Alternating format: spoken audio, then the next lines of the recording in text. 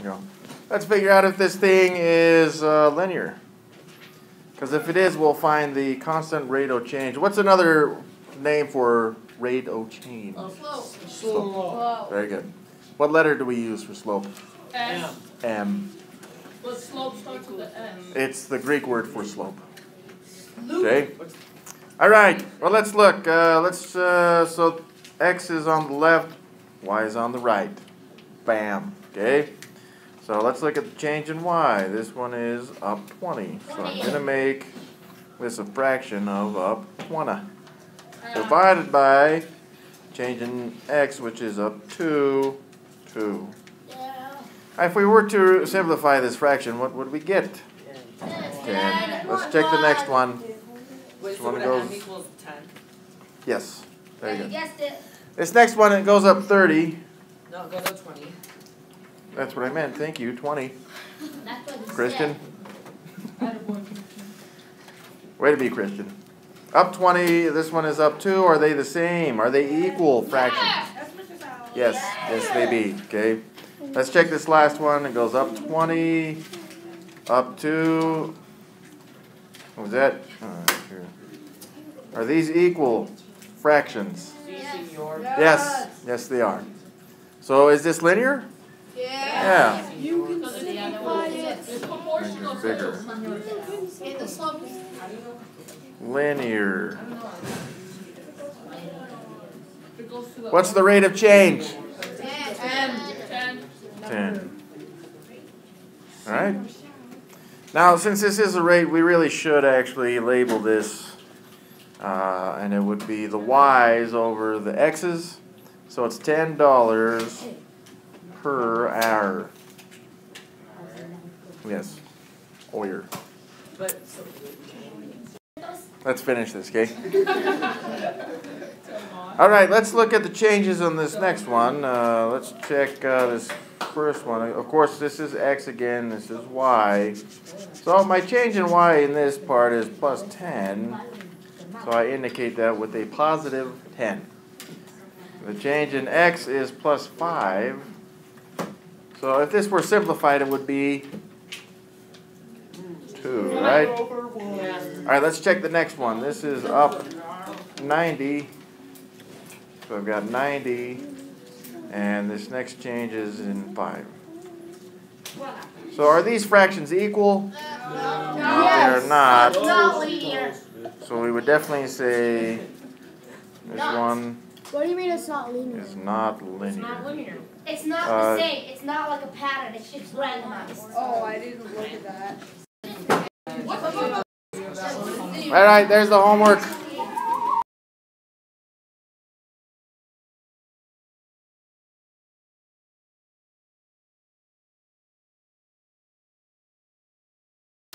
All right, just so you guys know, and this is important for you guys to know, that x values are always the independent variable, meaning it's by itself. It's independent, okay? It doesn't depend on anything. It's going to happen whether the other thing happens or not. And usually this is a form of time, okay?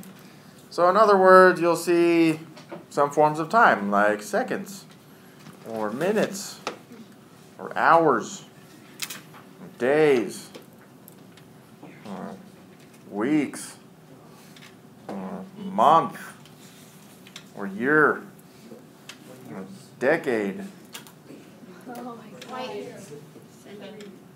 or a century, Oh my god. or a millennia. Sure. I don't know if there's anything past millennia, but let's say light year, okay? All right, if you see these forms of time, automatically just know that it are x. Okay? Y values are dependent, which is why you have something like miles per hour. Miles depends on how many hours have passed, because it's speed. So it's x. I know some of you BYU fans are thinking not in terms of speed, but speed. Okay? Your backpack. It's in your backpack. Anyways, you don't have to understand that. Y values are always the dependent variables, okay? You don't have to. It's in my backpack. Yes, it's in your backpack. What's in his bag? The drugs? The bomb. No, it doesn't matter. Can I have some? Okay. Look, here's some. Look at a label or situation. Ask if one depends on the other. Okay. So, for example, you say, does the number of laps depend on the amount of time? Yes. Well, yes. How many laps you run depends on how much time has passed. Does the number of home runs depend on the number of games? Yeah. Yes. Depends. Well, yes. If you hit a certain number of home runs per game, then yes, the number of home runs depends on the number of games. Okay? You don't hit a home run. Now listen, this is an important part for you guys because you'll always see something like miles per hour. What this does is it tells you which one is X and which one is Y. The dependent variable is represented by which? X or Y? X. I'm sorry, Y. Yes, Y. Yeah, good save.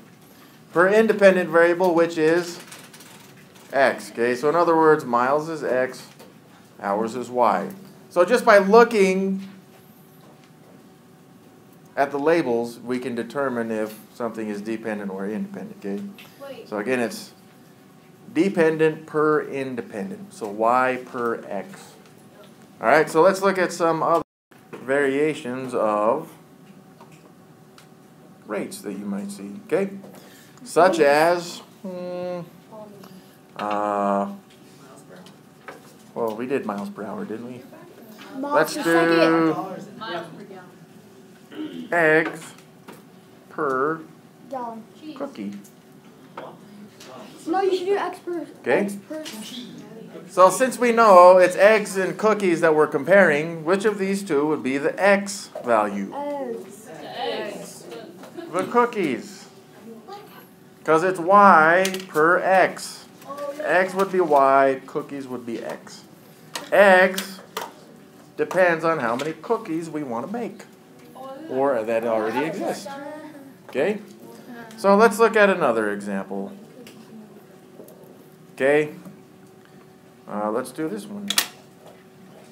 Unicorns per, Left leg. Terminator. Leprechaun. I don't know if I spelled this right, and I don't really care. Leprechaun. Because neither actually exist. Okay? No, But if you saw it like this, which one would be the dependent? Which one would be dependent? The unicorns are dependent upon the leprechauns. Per X. I don't know what you said. None of them are real, like the Tooth Fairy, the Santa. Just kidding, Santa. That is correct. Okay? So like Olivia was just saying, once you see this word per, like what cats do, It's the first one. it's the one after that, all right? Let's talk about proportionality, all right? Proportionality. Okay, good. There are two things you need for proportionality. Oh, I know. What is the first thing that you absolutely, positively must have? Dawson. It must be linear, okay? Linear also means that it is a straight line. Very good.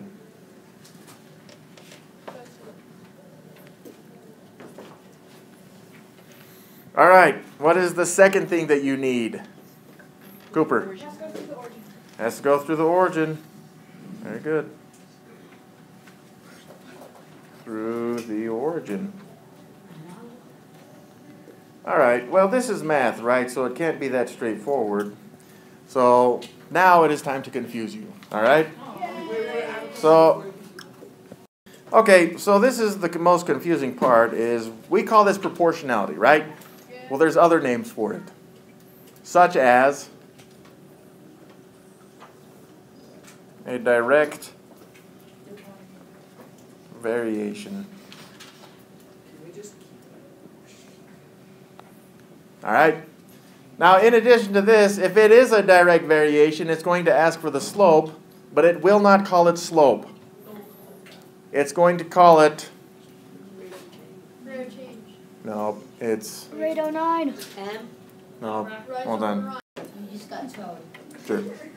All right. So yeah, it looks like it is called the constant of variation or the constant of proportionality. Those are the same as slope. Okay. We're more commonly going to call it slope, not rate of change. But there's a poster just in case. The amount of money David can raise for the Wish Upon a Rainbow Bike-a-thon is shown in the table. Recall that when the ratio of two variable quantities is constant, a proportional relationship exists. The relationship is called direct variation. There's no. Actually, we do need to address this. So if we look at this problem right here, we have to determine if it is a direct variation. If we want to know if it's a direct variation, we don't need to find if it's linear first. We can do both at the same time. And we went over this already.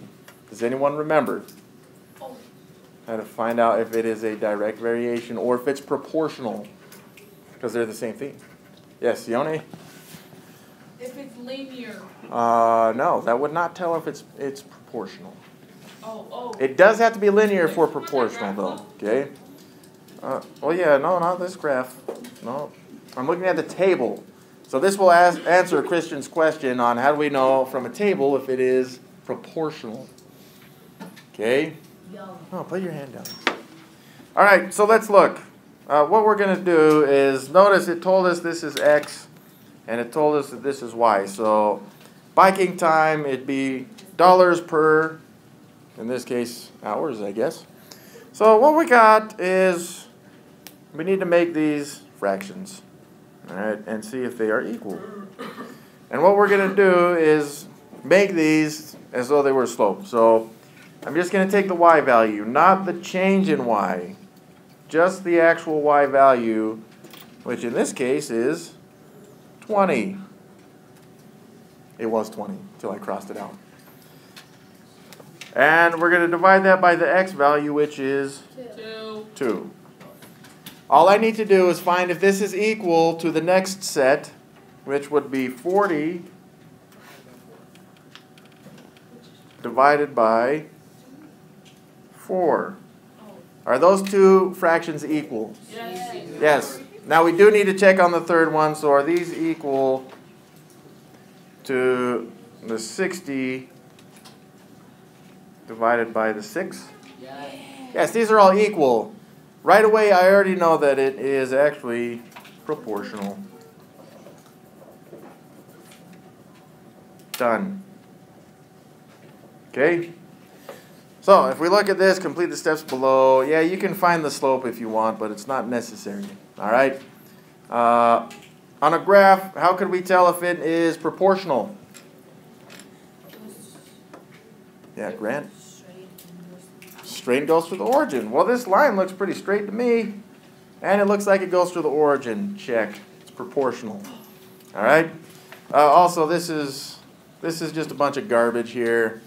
If you guys are writing an equation for proportion, you need to know the equation. Equation for proportionality.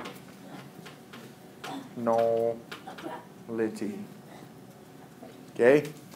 The equation for proportionality is y equals whatever you find the slope to be times x. Done. That's it. What? So if we look on that previous example, the slope actually was 10, so this equation for that would be y equals 10x. Done. All right, so you can see on this one, m is slope in this case, because m represents slope. And also they've got our equation down here, which is very, very nice. All right. An example. Nope. This is just telling you direct variation is straight and it goes through the origin. Okay. There you go. Maybe that's good for you guys to see. Is the slope. Notice, let's actually look at an example. Let's say that we need to write the equation from this table. So this is our table right up in here. All right. So what two things are we comparing here? Y and X. Oh yeah, but what two things you guys want to compare? Oh, The Utes a and the Twinkie per BYU. All right. a cat. Well, let's do something more Let's do common. bacon BYU. Which one's better? Yeah, Like, well, sure, we can do that. Bacon and burgers. No, you should have done Bacon's BYU. better. What about Carl's Burgers? Bacon burgers. Carl's Jr. Okay. Bacon burgers. So the thing is we've got to determine which of these is X and which is Y because we don't know. Okay. Well, give us the word thing. Well, think about it like this: in a regular situation, would the amount of bacon you buy depend on the number of burgers you're going to make, Yes. or would it be the other way around? So No. the burgers are depending on the bacon. All right. Yeah. So as it turns out, So burgers is Y. you have to determine how much bacon you need by the number of burgers. So this would actually be our X value. And bacon Y. No, Bacon. About like 40 pieces of bacon, but no, like 20. Well, no, it's all relative. Wait. 'Cause- It depends on okay. how much bacon you put in the burger. So let's say we've got I don't know, you want 4 pieces of bacon for each burger, right? Well, let's look then. So if I had 12, then I should have 3, and 20, then 5, and 100, and 20, right? So the first thing we need to do is determine if this table gives us a proportional relationship. So we should be able to come up with how many fractions? Bacon's way better than burgers. I can already see that it is. We will need to compare 4 fractions. I can already see that it is, because 3 can go into 12, 5 goes to 20, 25 goes to Oh yeah, let's fill them in then, okay? So it's y over x, so 4 over 1, is that equal to 12 over 3, 20 over 5. It's proportional. It's linear. Very good. This is not only linear, but it's proportional, okay? Proportional. Oh, But the thing is when we write the equation for this, y equals something x, what is the slope for this equation? Well, it's just whatever these fractions are simplified. So what do they simplify to? They all 4. simplify to 4. So you do. So it's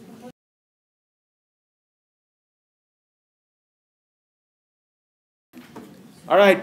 So it's like 5 to 4 equals 20. So 20 pieces of bacon for. 5. Yeah. All right.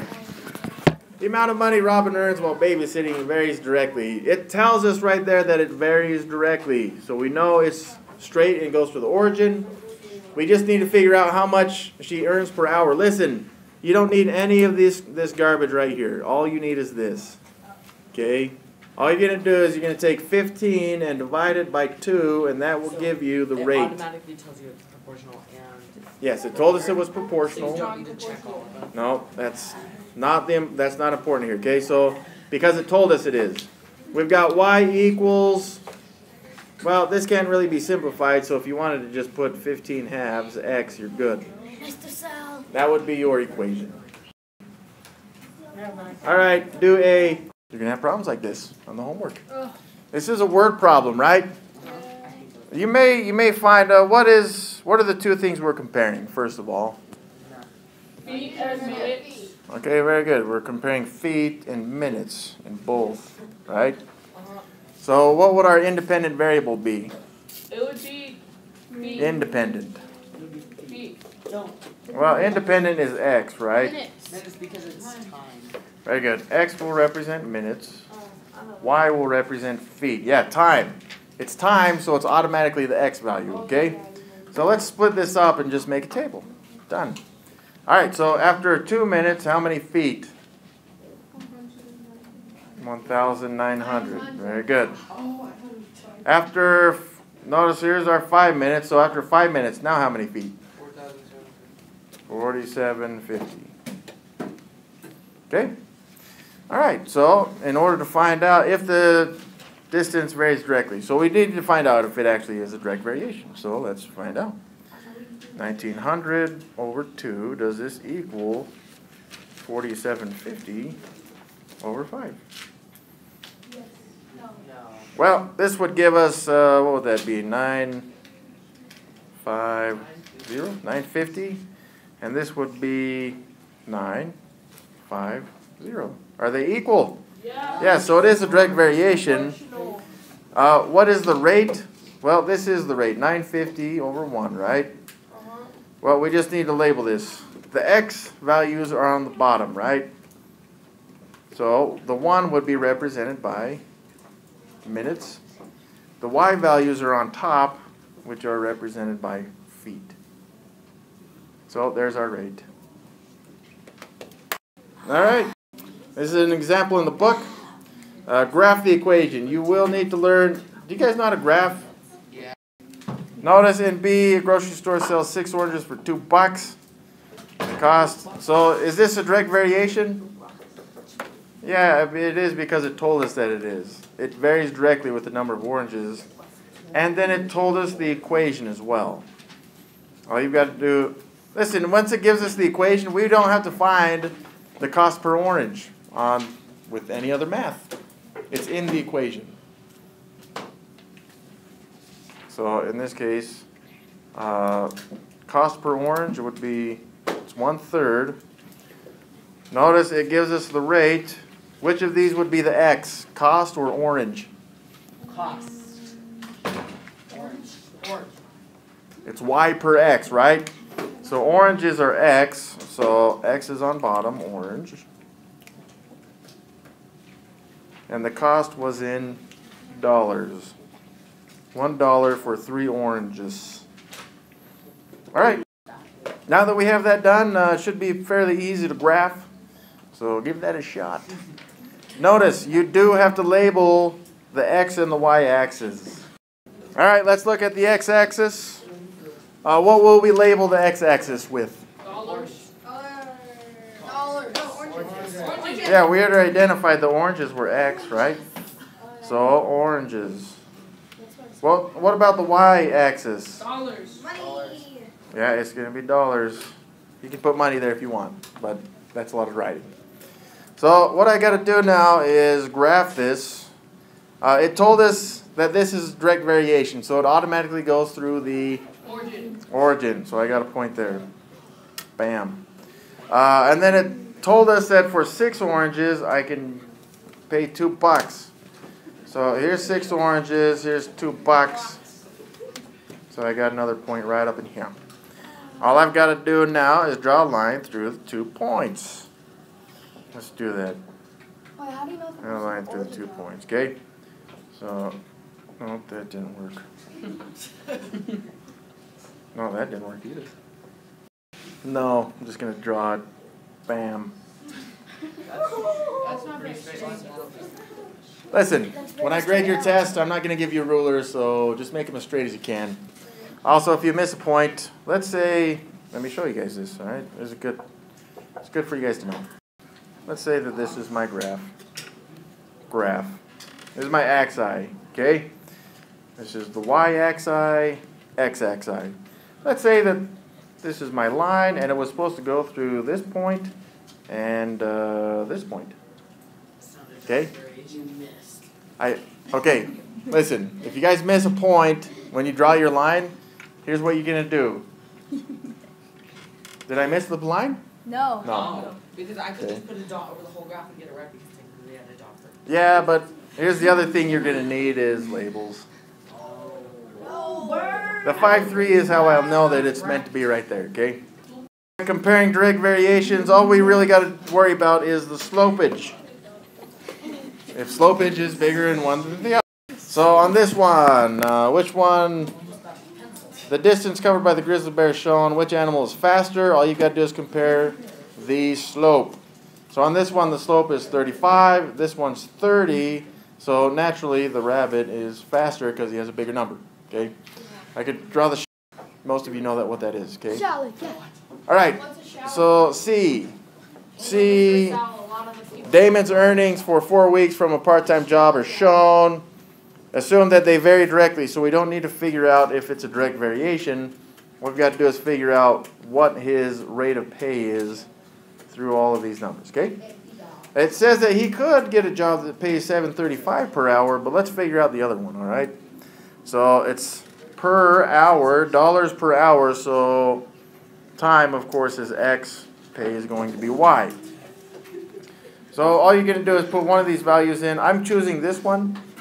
So 6750 divided by 9er, what does that equal?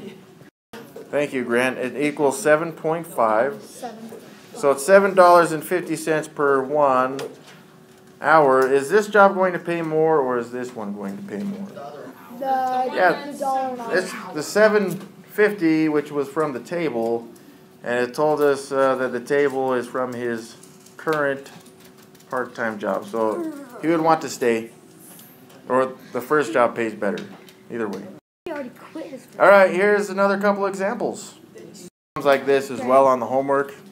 It says, for example, it's telling you it's a direct variation, I believe, on the problem. So it's a direct variation, and it'll say if x equals, I don't know, 90 when y equals, what do you guys want? 33. Sure, 33. Okay? Then, or it'll say find. It'll say find The median. x when y equals, 12. I don't know, maybe it'll be 60. 66. It's proportional. Well, 66 would be too easy, right? Okay, this is what you're going to do. Is you're going to set up a proportion, because these are proportional, okay? So proportion is just two fraction lines and an equal sign in between, like this. Oh, I remember doing All right, yes. If you had me last year, hopefully you remember doing these. You do 6 times 9. So what you're going to do is we're going to take this first one, where x is 90 and y is 33. Well, y's generally go above, so we're going to put this 33 above, and the 90, which is x, goes below. On this one, though, we don't know what the value of x is, so we just put x. But we do know the y value is 60. Now to solve a proportion like this, it's very, very, very, very, very easy. Okay? All you're going to do, and I'm going to do this at the top, okay? You're going to multiply, then you're going to divide, and that is what it will equals. This is called the fishy method, because it's very fishy. All right? What you're going to do is you're going to start at x. 163.6366. Start at x. You're going to go above or below it to 60, right? So I go to 60, and that's my first number that I'm going to put in, the 60. Then you cross over to 90. Cross to 90. So that's our next number, 90. And then you come around to 33. 33. And that equals x. What this does is it gives you a little fishy right here. You get a little fishy going on up in here. He's got that and the fin and the sword for a nose. Wait. So do you do 90 times 60 divided by 33? Well, maybe he does have wings. It's a flying fish. Shallow fish. No, it's a bad fish. It's a bish. Oh. Trust me, it's going to work out for your benefit, all right? Some of you are still stressing with, like, number 2, right? Number 2. No, okay, you're not the only one, all right? Number 2 a fishy one? No, number 2 is not one of the fishy ones. Let me show you guys something about number 2. It gave you the equation y equals 35x. I mean, you still do have to graph, but finding the rate of change or the slope or how many miles per gallon, it's there. This is how many miles per gallon. 35. And most of you found this already. It's 35, is it miles per gallon or? Yeah, miles per agla. Okay. So, as it turns out, you don't even need to do 70 divided by 2. It told you what that is, right? Yeah. Yes, you do still need to graph, and you'd see You know it goes to the origin because it's a direct variation, and then you just go up to 70 and 2, graph that point, bam, draw your line, done. Well, you do need a label if it's not labeled as well.